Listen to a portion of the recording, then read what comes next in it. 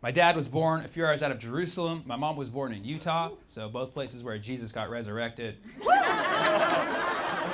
So my grandma was a Palestinian refugee in 1948. She fled her home. It's a very sad story, but she went to Beirut, met my grandpa there, so I find it romantic because her being a refugee gave him his opening line. He just like, want to come back to my place? She's like, do we have a place?